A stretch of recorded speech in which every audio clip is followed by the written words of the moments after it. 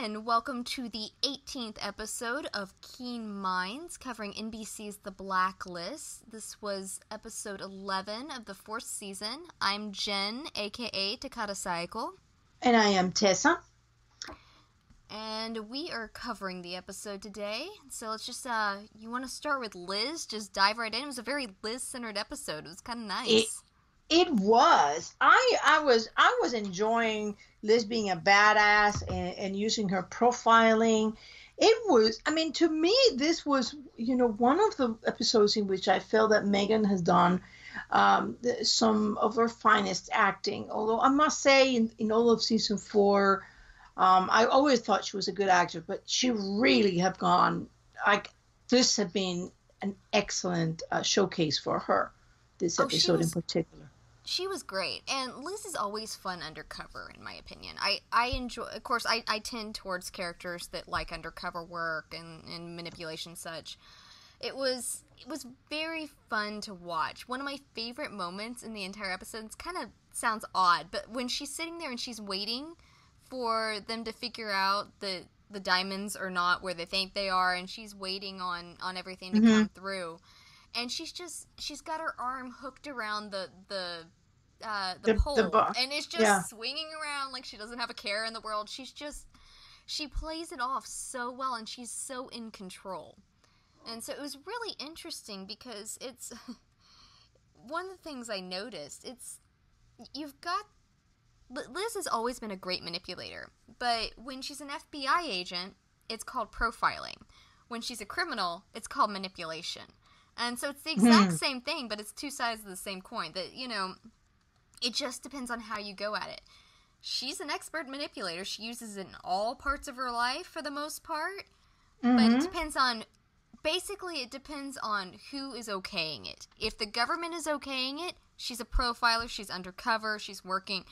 If they don't okay it, then she's manipulating and she's working angles. And it's really interesting to think about. Basically, who's signing those checks is the entire reason on if it's good or bad. Well, it goes to something I've been saying for the longest time about people saying, oh, but, such and such is a criminal. The other one is a good guy.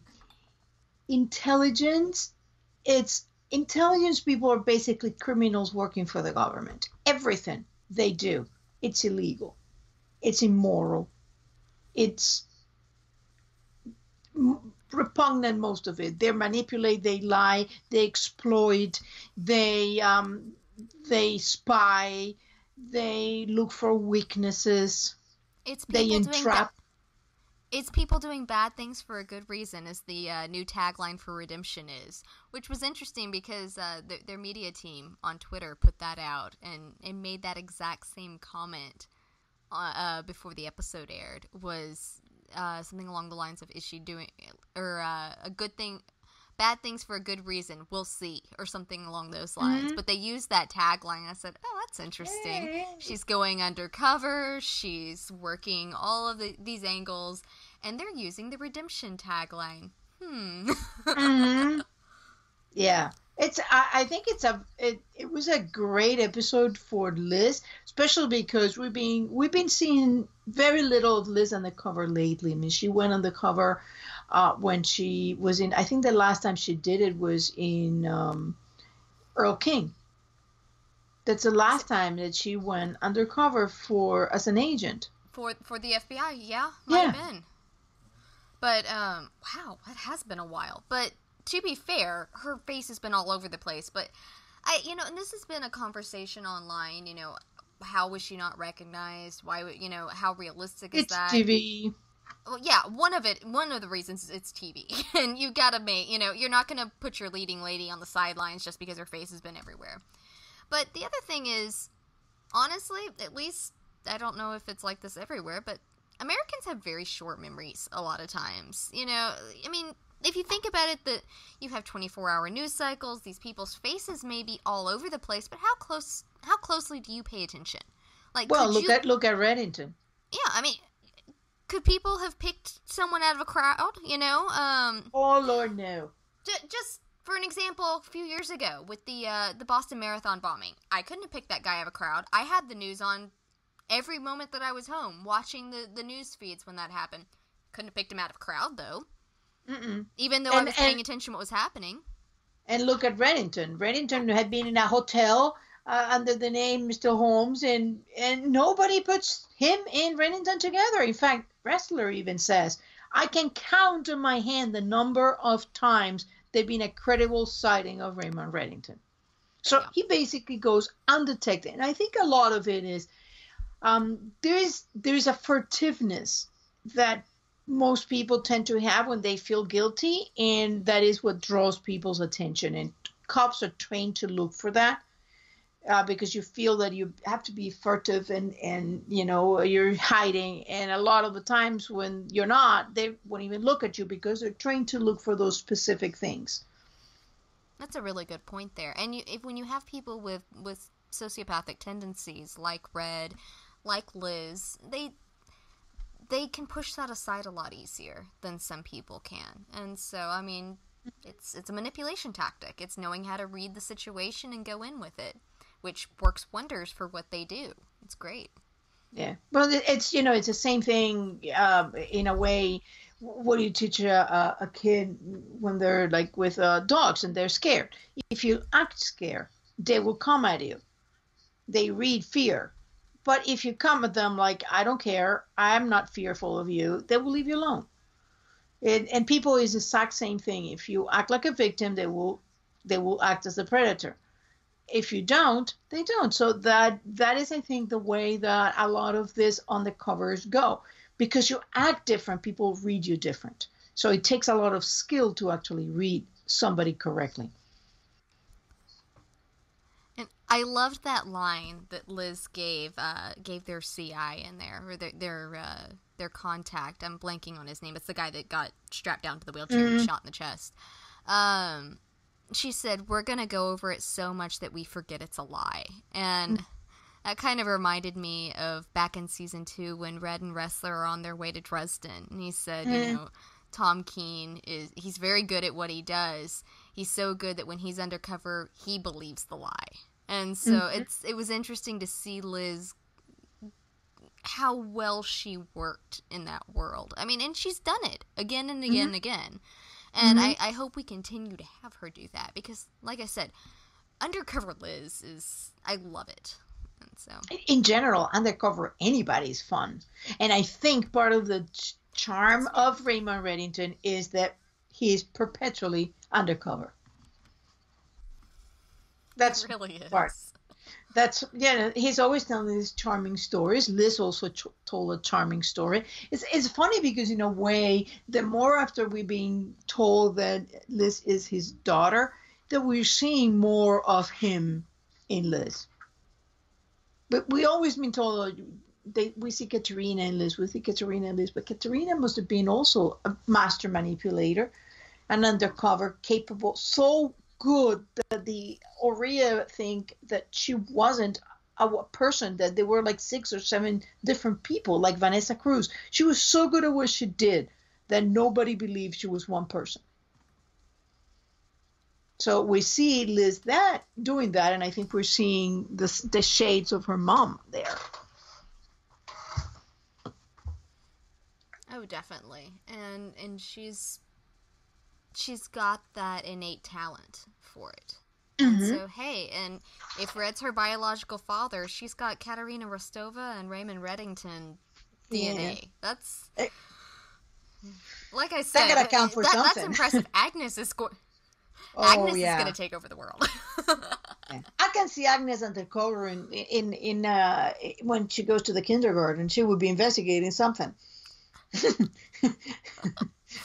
Yeah, no. Today I'm finding out who took my toy. It's all right. I'm not going as myself today. I'm going undercover. One of the few things that bothered me in this episode, and it bothered me terribly, was Liz gets into that room, announces she's an FBI agent, tells them that Red is the CI, and that stop doing anything illegal in front of her. Now, that's not the Liz of episode 1 and season 1 and 2, where they were like, they had the stolen painting and she wasn't doing anything. They were in a room full of things saying property of the United States. They were not, she wasn't saying anything. And it was very, to me, it was very an attack on Red in particular, because Red went through enormous efforts with Gregory DeVry to restore his reputation, and here she is, not even announcing, I know this guy is, or I'm a crooked cop or whatever, that she could have said to stop it and make it like he does usually. No, I pay her to keep me informed. Nothing. It was like, this is it. You're my CI. So basically, he's putting life's Red on the line, and I found that interesting. I have two theories. I have two ways that it could possibly be in my head, and there may be a third or fourth or a million different reasons for it. The two that I saw is one of two reasons. One of them is she just got her badge back. She's come back from being on the run. She's lived this life. She's walked in these shoes. She understands it better. And suddenly she has her badge back, and she needs to prove to the FBI that she is still a federal agent. She is not a criminal. Herself. She's a federal agent. Or prove to herself. Yeah, I mean, she's thinking she's proving it to the FBI. She's really proving it to herself. And so she's going to go... I loved Red's comment. Someone's over caffeinated this morning. Mm-hmm. But she really is going on overdrive there, in which, like you said, she put Red in danger by doing that. And she doesn't know those people. She doesn't know if they're going to go off and tell other people. And that's one possibility to me, is that she is trying to prove to herself and telling herself that she's proving it to the FBI that she is still Agent Elizabeth Keene. She is going to toe that line.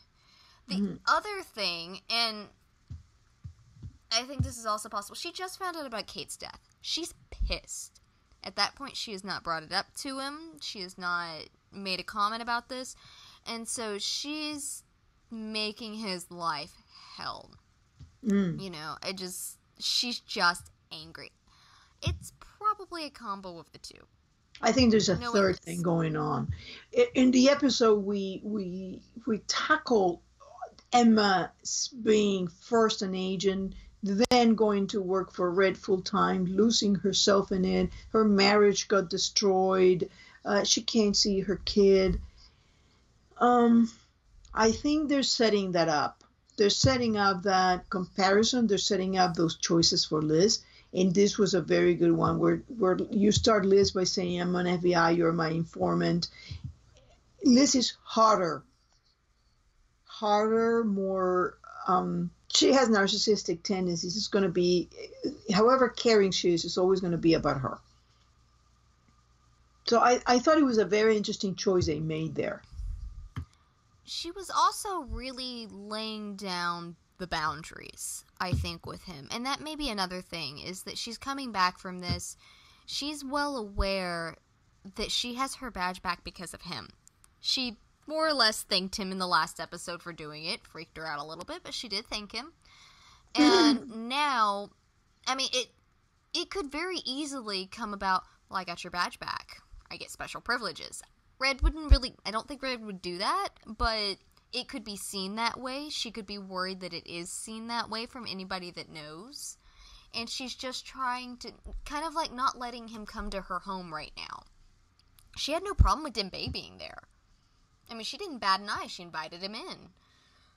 But when Red asked if he could come, she told him not right then.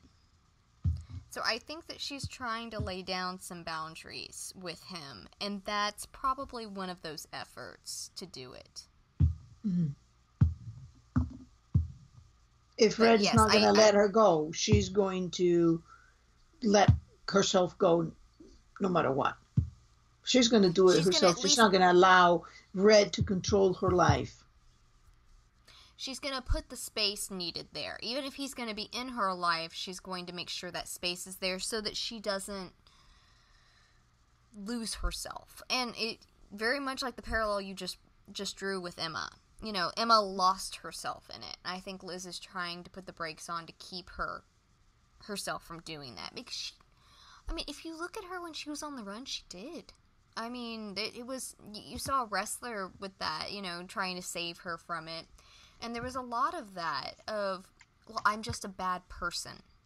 And so many times she told Tom that, she told Red that, in which she felt so guilty over the things she did while she was on the run. I think there's going to be a lot of this inner struggle that we're not going to necessarily see spelled out for us, but we're going to see the subtle tones of, you know, she's got her badge back. How does she earn that to herself? How does she draw the lines that need to be drawn? How does she make sure that she doesn't cross a line that she can never come back from? Has she crossed that line she can never come back from? Is she able to go back?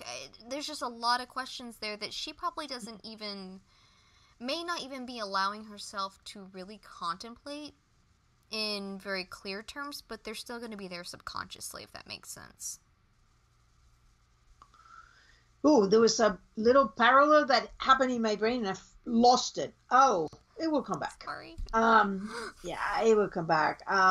It is all very interesting. I love the way the writers set things up because these seeds have been planted a long time ago. And we are like kind of like picking up those little threads of that. And that was a parallel that escaped, but it will come. One of the things that is interesting here is that the person pushing to let go of the past, because Liz right now has all these conflicting things going at her. She wants to have answers about her past, and that is a little carrot dangle in front of her.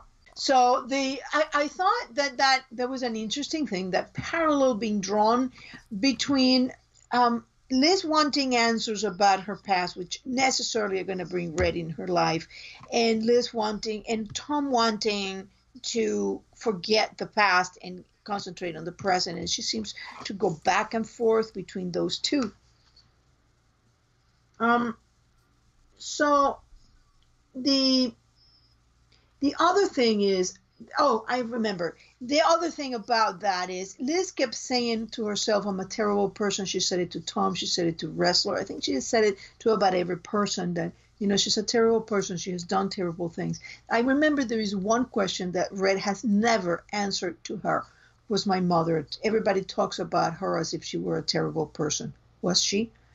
And never answered. So I do think that is another parallel being that was dropped in and it's being picked up a little at a time throughout the series. And I love watching the Blacklist because it is so well written in that sense that they're not blatantly obvious. They just drop the stuff right there in front of you, like a cat in your keyboard. They just give you a little hint here and a hint there, and you have to do the work to pick up the pieces. You do, and a lot of it is very subtle. Some writers can do it, some writers can't pull off the subtle, and these can, where they draw the very, very good parallels between. They pick up threads that most of the audiences just assume have been forgotten. I remember I spent the majority of season 3 going, we've forgotten Bud. McCready is never coming back. It's been months. It must have been months. Where's McCready? And then finally McCready came back when the story allowed for it. And I feel like I've kind of been on repeat the last, at least season 4. I think it started when I did my rewatch over the summer. I just really didn't give enough credit to the writers. They're actually very, very good.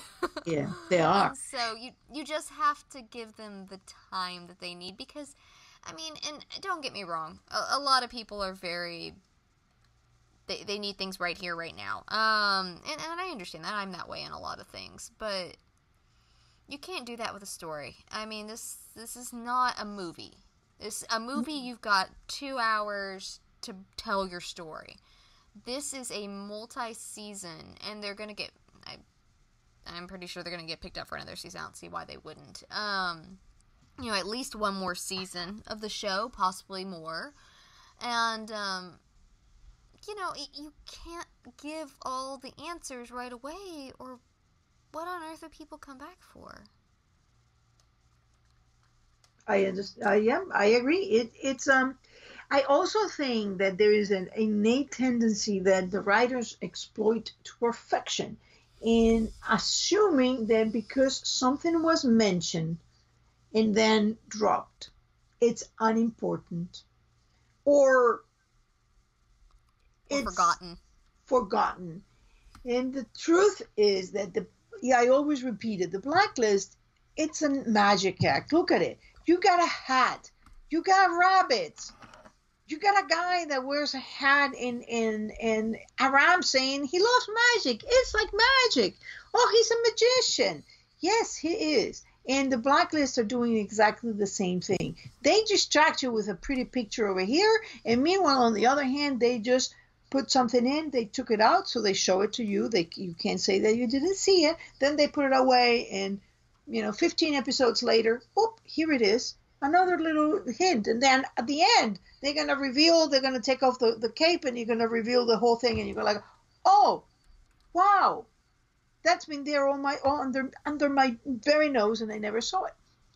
And so when you watch the Blacklist, you really have to pay attention to the little details and keep them in your head, because you will start seeing the little bit of drop here, a drop here, a drop here, and you have to add all that to make a clue.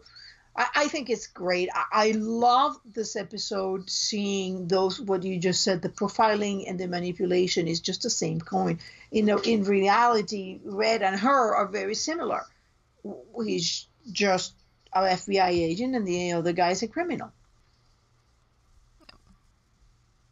So, And it really begs the question of who gets to call it right and wrong. It all depends. I mean, if you go by the law, then you're very clear. One is a criminal, the other one is not. The things start to get muddy when you talk about intelligence, because intelligence, it's by nature illegal. I mean, there is a reason why they're called covert units.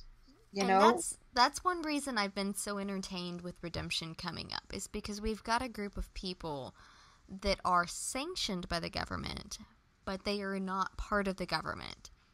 So, is this a legal group? Is it an illegal group? Is it somewhere in the gray? And it's going to be really fascinating. And Scotty really pointed that out in the backdoor pilot for it. When she made the comment, she said, you guys look the other way all the time when it suits you.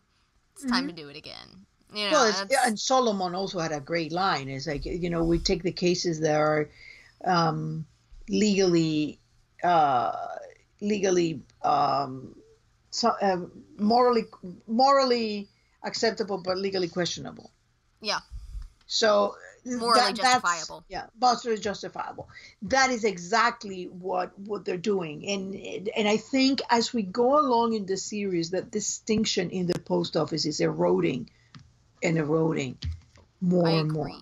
100% agree with that. And as we've watched it with all of the characters, I mean, we've seen even Wrestler, you've got Wrestler who is by the book, who is, I picture him with the rule book by his bedside table, but even he has found points where he will bend that binding a little bit, as Cooper has said before. And Aram, who balked at the idea of committing treason, when they were trying to save Liz, still was willing to go through with it. He's run, wiretaps he shouldn't have run. He's pulled a gun on the assistant director of the clandestine services. And so, I mean, all of them have been willing to cross that line at various points. It's very interesting, and it's fascinating to watch them on this journey, and it really is a question of what's morally justifiable and who gets to tag it as morally justifiable? Yeah. Well, it's also, any cop who has have an informant who's a criminal, it's already on that gray line because that is, illegal. So you're basically making a deal of exchanging a minor offense for a major offense. So the grays everywhere. We just don't like to call it.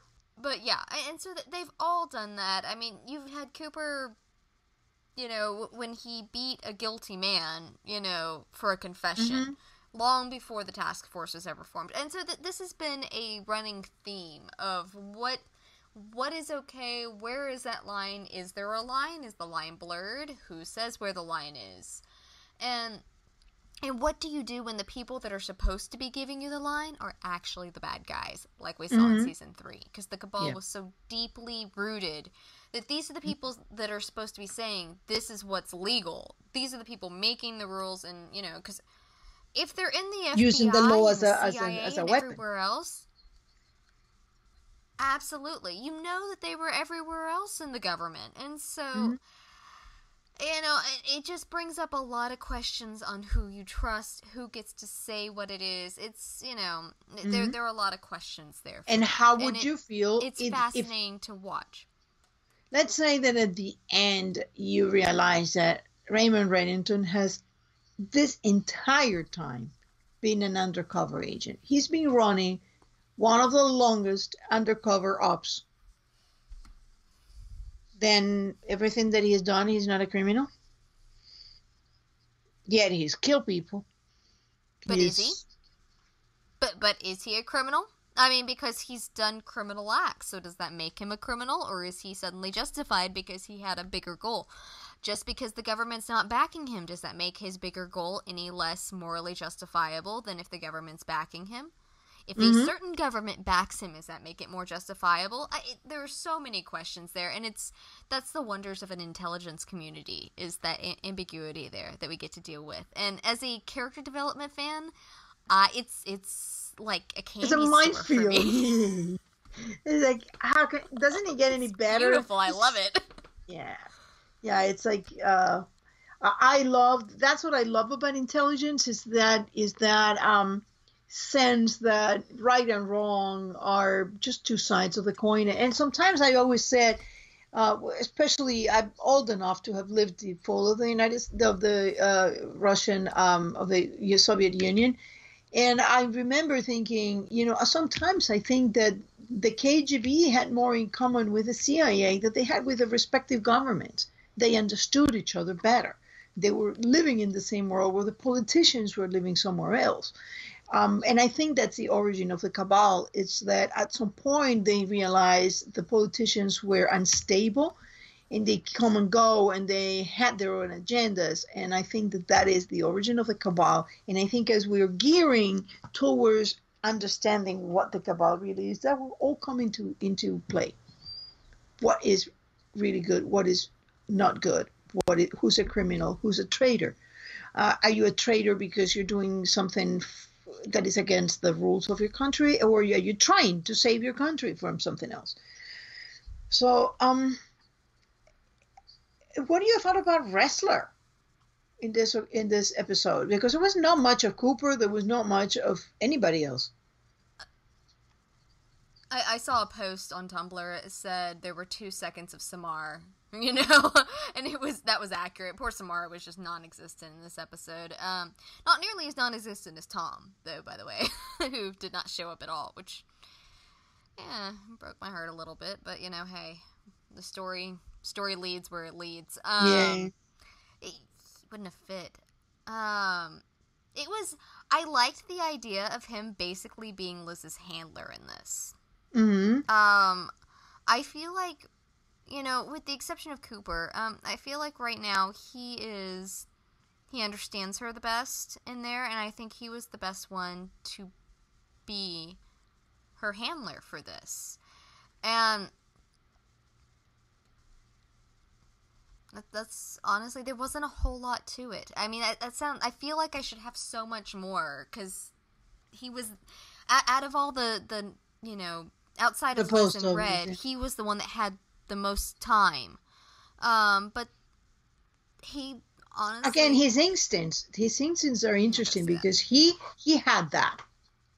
Remember? He said there's something wrong about it. So yeah. I love that. Well, Liz was saying that too. Liz knew there was something wrong with Emma. And that's something she was keying in on. I think Wrestler, as I watched him in my rewatch today, that scene where they're sitting on the benches, back to back, mm-hmm. I saw Wrestler being worried, like, we just got you back. Do you understand that you went on the run, you could have died, and then we got you back, and then you did die, and then we finally got you back again, and you're going off to a place where we have no jurisdiction. What the hell are you doing, Keen? I could just almost feel the frustration coming from from the screen on him, that he's like, I know why you're doing this, but... stop being stupid. It was almost like, the job and the personal friendship were conflicting a little bit in that moment. Yet it was if all these people in the witness protection, it would have been a disaster, not just in matters of life loss, but of cases that could never have been closed. So I thought it was an interesting choice for Wrestler. I love the fact that, again, Wrestler instincts were like, no, there's something is not wrong, it's not right. And she's like, no, they trust me. It's like, I don't know about that. Which brings us to the most interesting character, Emma. Okay, so it freaked me out because I knew I recognized the actress when I was watching it. And my first thought, she actually looks, I don't know if you ever watched Friends when it was on. Yeah, like Lisa Kudrow. At certain angles, she actually looks like the actress that plays, yeah, she looks a little bit like Phoebe. She actually played a more minor role on Once Upon a Time. That's where I know her from. She played, I'm blanking, Abigail, I think was her name on Once Upon a Time. And so I knew the actress. I knew the actress. And, so... But she was fascinating. I've seen a lot of interest sparked with her. I caught on my rewatch today a parallel that I know you had already caught, but I caught it for myself today. When they're in the car and Liz is like, why on earth would you possibly quit your job at MI6 to go work full-time for Raymond Reddington? And she says, her response, he made me feel like I was the center of his universe. And my brain just keyed in. It didn't do it the night of the episode, but it keyed, yeah, the alarms went off, and I went, Carla! Because Carla, when Liz went to her for more information in season 2 to ask her if she could tell her anything, she said, there's no one on earth that can make a woman feel like the center of his universe like Raymond Reddington. And that phrasing was so specific. It was so intentional that there has to be a parallel that they're drawing there. We just... there have been a couple people that have said maybe she's Jennifer. Tess, I know you did when the episode was on. As soon as she appears, like, we just met Jennifer. Yeah. But I'm rather fond of that, and it would also explain if certain things that we've thought about, because I know you've mentioned the night of the fire, you think there were 2 little girls there, one of them being Jennifer. I would imagine that Jennifer and Liz knew each other as small children, Jennifer being a couple 3 years older, however many years older, and so she probably remembers Liz. And so if she is Jennifer, it makes a lot of sense why she would go so out of her way to protect Liz. That instinct of, this is my, whether... this is my little sister, this is, the equivalent of my little sister, whatever the case, that protection instinct that would come in to walk in and protect her from Margot. Mm-hmm. I think that you get a lot of those things there as to is Emma Jennifer. The most important thing that I find in that little theory is the fact that Reddington actually sent Liz in there because Emma had gone silent. And if you think about it, it was a dangerous situation. It is. It's a dangerous situation. He sent he sent a mother in. I mean, because she was gone, what? Minimum of 3 days, I would say. Because he was going back and forth between DC and Sydney, Australia, which is, what, a 14-hour trip, I think? Even on a private jet, it's probably at least that. And so he's been going back and forth at least twice. So minimum of 3 days for that heist, I think.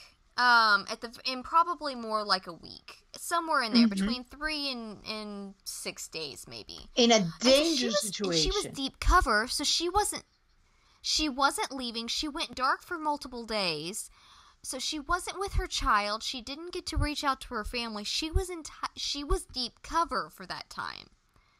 And so, in saying deep cover, with the difference between deep cover and just undercover being that deep cover, you don't surface from it. You know, you 100% live, breathe it. You're not going home to your family. You were staying wherever. I mean, she was staying with Emma, it looked like, when she was... Okay, here's an interesting question. It leads into it. Do you think Liz was really drunk? I don't know. I never thought about it. I would think it would be a dangerous... As soon as Emma said that, my reaction was that she wasn't drunk. She was faking it to get intel and to give across what she needed to get across. Yet it was enough that Emma knew who she was. Unless Emma has always known who she was. Did, so... I never did a second rewatch. Emma knew what to look for. Yeah. I think that Emma knew what to look for was the key. Is that if she hadn't been connected to Reddington, nothing Liz said would have keyed her off. But she was connected to Reddington, so something she did, something she said keyed her off. But Margot never knew. I'm blanking on the other girls' names, but none of them ever keyed into it. So I don't think, I know there was a reaction on Tumblr that said, oh my gosh, why would you go undercover and get wasted? I don't think she was. I think it takes quite a bit for Liz to get drunk. Because we saw her in season 3 when she was on the run, drink after drink after drink with what's his name, the hillbilly. Jasper. That was his name. She got him plenty drunk, but she was drinking right along with him, and she drank him under the table. Yeah, I never, you know what? I would have to rewatch when they first saw each other, because, I mean, this could go both ways. She could not be Jennifer Reddington, just be what she said she is. She's an MI5 agent that Reddington is working with, and finally she just went to work with him full time. Could be that. However, there are interesting little things that happen. First, that one that we just talked about, he sent Liz because Emma went silent. The fact that he sent Emma in because of to see what they were going to steal. So that is interesting. She was in there way before Liz. Now she goes dark. Red sends Liz. Liz, he was going crazy. He was like dying when he thought her dead, and yet he's sending her because Emma went silent. So that tells me this is something interesting. This is something to look for. Now we got the second thing. Emma using the exact wording that Carla used. And when you grow up with someone, you always think in the same kind of, you hear things and you tend to refer to things in the same kind of language as your parents do. It's a normal thing. That's one thing. And then there is all this British little things going on. So I'm starting to